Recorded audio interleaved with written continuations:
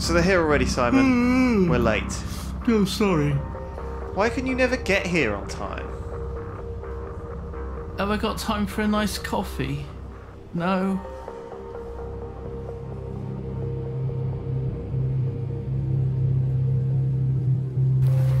Actually, can I just nip to the loo first? I'm really busting for a slash. Can I just go first? Right, Sure. I'll be right back. I'll be right back.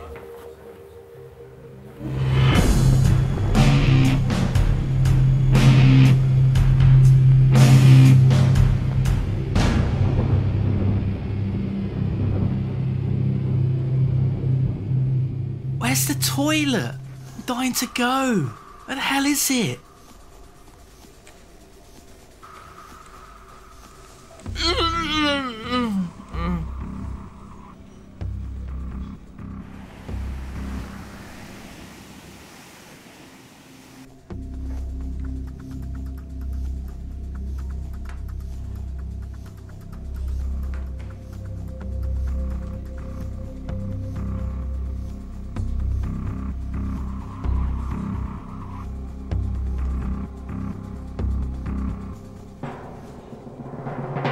Hello and welcome to the Yogscast. Today I'm here with Roberto Marchesi, who is the art director of Hitman Absolution, a game series to which I am a massive, massive fan, so thanks for coming. Thank you for having me. My partner Simon, who's usually here with me on these videos, hasn't actually, well, he was here, but I lost track of him. It's very unprofessional of him not showing up on time. Exactly. So, first question, it's been 6 years since the last Hitman game.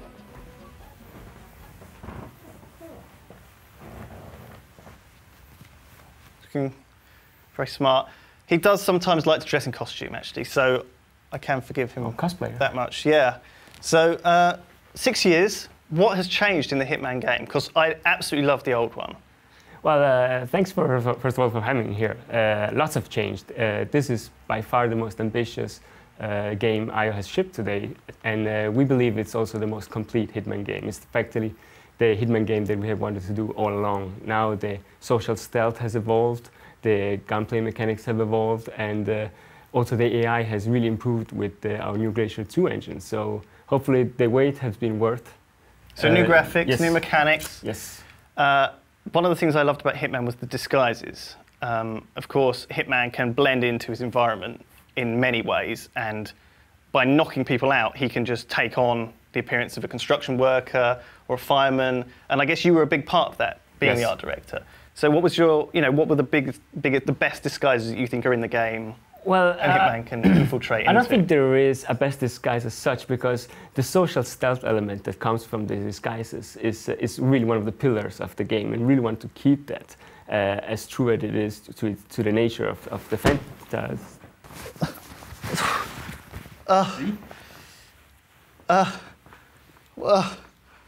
I am. What the hell was? We can cut that out. That's okay. Is he all right? Can we get him? Can we get him a glass of water or something? Do you want to have a drink of this?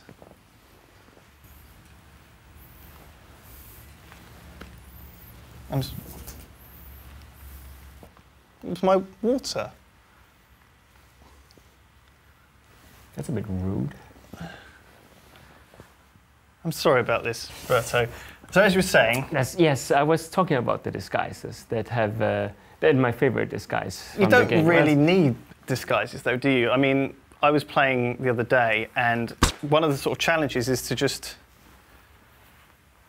stay in the suit the whole time. Yes. You can actually get a lot more points for doing that. And one of the great things that I found when I was playing was that Shin, who's one of my friends, he was basically going through every level without using disguises, and he was just in stealth the whole time. Doing the silent assassin way. Exactly, and he was just killing me on score. So I ended up spending a lot of time playing the same level over and over again. But the good thing about that is that Hitman is built in a way that allows you to complete these levels in loads of different ways. Right. So basically, what I did was on the King of Chinatown mission. Yes. I first of all was using the fish to put The that in his fugu fish, food, yes, the fugu yes, yes. fish, yeah. But then I found that there was this fantastic way to basically push him into a vent And so, can you talk about sort of level design and how you end up with these like different paths? Well, we don't know how people are going to play the game, and that's the biggest challenge we have as developers. Really sorry. That we want to create a level and a game that is as flexible as possible, that can just take any kind of punishment that the players are going to dish out at it, and give a meaningful playthrough to the people. The game is extremely scalable in its nature, and hopefully the fact that you can replay a level more and more time and try to beat your score or your friend's score, it's going to really give it legs in the long run. Now, the thing I wanted to talk about was the multiplayer contracts mode. Yes. So that's where you basically set up a challenge for someone else to complete. So you have these levels populated by hundreds of NPC people, and you would mark 3 of those as targets for other players on the internet to kill. And you can make these challenges very, very difficult, can't you? Yes.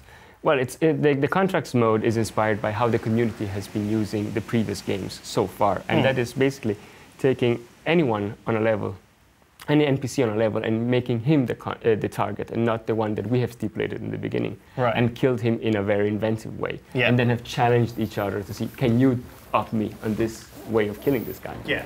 And you can do this in the contracts mode that we're introducing in Absolution, and we're giving the players the tools to create contracts by playing them and then sharing them with their friends. And fundamentally, if you believe that you are the world's most deadliest assassin, now you can actually prove it. Yeah, I mean, that's fantastic that you can basically mark, 3 maids or something, or just, a stairway attendant as targets. And of course, you have to be able to complete the mission yourself in order to challenge other people to do it. It's not an editor. It's definitely not an editor that make you create a contract that is not possible to solve. Every contract that you will receive as a challenge has been completed by someone else before, and that is actually one of the most important aspects of this Absolutely. Well, look, Roberto, thank you very much for joining me. I'm sorry about my friend Simon. I don't know what's got into him today, but hopefully we will be able to cut out most of these problematic bits, and this will be a very... I've done lots of interviews in the past, so I'm used to the cutting in. Okay. Well, thank you very much. It was a pleasure to being meet here. you. Thank you. I'm just going to go and deal with Simon. Hang on a second. What is this? I'll be right back. All right. Simon, what on earth happened there?